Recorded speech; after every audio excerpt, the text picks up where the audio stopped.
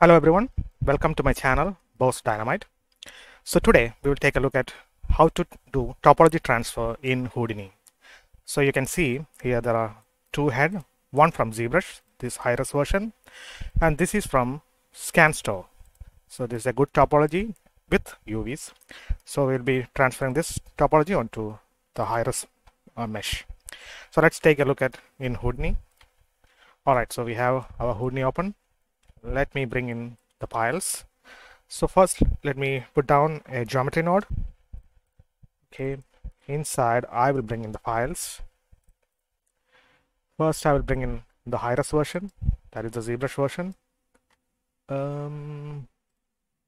Okay, tutorials to transfer high geom, and alright, so this is the high-res geometry. I will name this as target, and I will bring in the low-res mesh, that is low geo. So yeah, so we have both this geometry. Now one thing to notice is that their positions are different. So I will lay down a transform node on the target to position it to match roughly to the source. So this will be our source. So the low mesh will be our source. So okay, now this one, transform.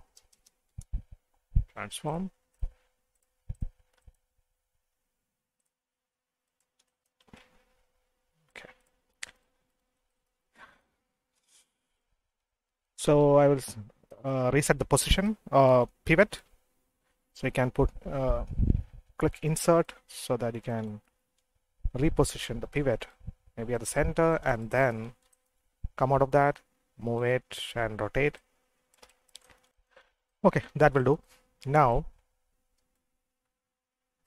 just a little bit more. All right, now we can lay down a TOPOTRANSFER node. So TOPOTRANSFER node, all the operation happen in this node, TOPOTRANSFER. So you can see if you hover your mouse over these knobs, you can see there is template mesh and the target mesh. Target mesh is the high-res version of the geometry. So I will take this and connect it over here, and the low-res mesh over here. Okay, it can come out of the template. Now if you click on the TOPOTRANSFER node, you can see there are a lot of options. You don't have to worry about that. I will go with the default option for now. The values are fine. What we have to do is we have to click on this landmark, add a landmark, and you will get two slots, source point coordinates and target point coordinates. And the name, don't worry about that. You can keep it group 1 as group 1, or you can rename it however you want. Now what we are going to do is we are going to click on edit landmark group. Alright, so now what happened is, like, it made a copy of the low-res mesh.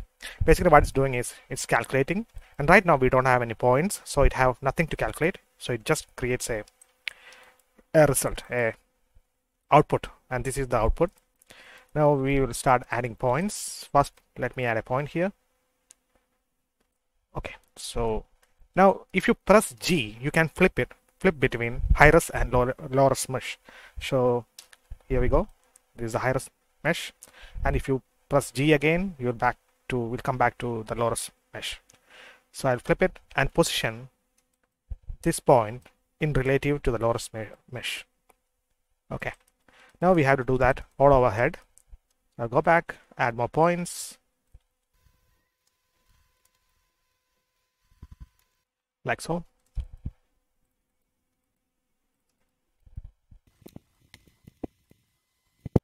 Okay, so these points are mostly placed at important features.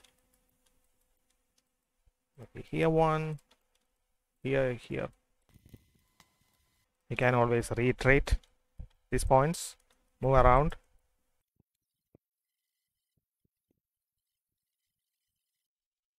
Put some more points over here. I guess maybe one more here. Yes, I believe that should do. Okay, if you want, we can add more points later on. We can always come back. Okay, I think that should be fine for now. Now what we will do is we will do the corresponding points on the high-res geometry. So press G and start matching the points. So you can always flip back to see the exact position, relative position. So I will be doing that. So, okay. And one more important thing is to save your files. I haven't done that.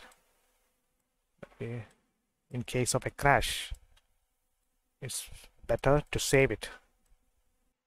It's good to spend some time on this process, but for sake of demonstration, I'm just doing it very fast.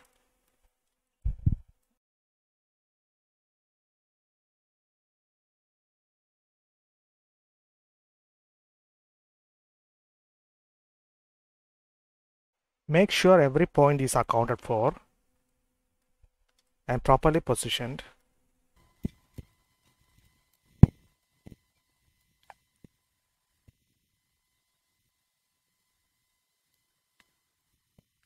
Okay, I think that's all the points.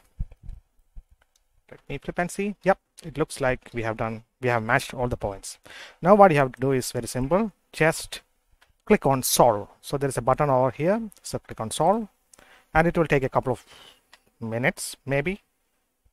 This should be very fast. Just hold on, and then it will do the magic. Alright, so that has done its magic. See, it has already done the topology transfer, and you don't see any sort of errors in mesh, except maybe in here you can see a small, but that's very small. You can easily fix all those things. And this ear, you can see a small issue. So otherwise, it has done a great job. It even opened up the mouth properly without any sort of vertex explosion. So this is a great result. Now you can always go back and move around stuff. And to do that, in here you can see, if you hover your mouse over the points, you can see you can move this around. So in this case, if I want to move, let's say in here, and maybe this position a little bit better, or maybe I want to change the position of some of these, you can easily do this.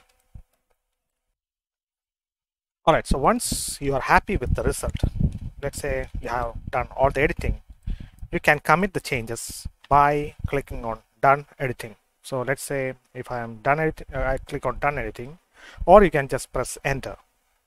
Now I'm clicking done editing, and you see it's the reference mesh is gone, and you have the final output. Now let's say if you want to make changes again, you can go back to the TOPOTRANSFER node, edit landmark group again. So it's back. Now you can move the points around. Maybe I will change around here. You can press G to check the position. Let's say if you want to add more points, you can click add more points and press G again, go back. Now you have 2 points who doesn't have a corresponding position. So you just move and fix the positions. Now if you click on solve again, it will update the mesh, update the output mesh. Wait for a couple of seconds, and that should do the trick. Alright, I think that is done. So the changes has been updated, and when you are done, press enter again, and then that should commit the changes. Alright, that's it for this video. So I hope this helped some of you in understanding topo transfer in Houdini. Thank you.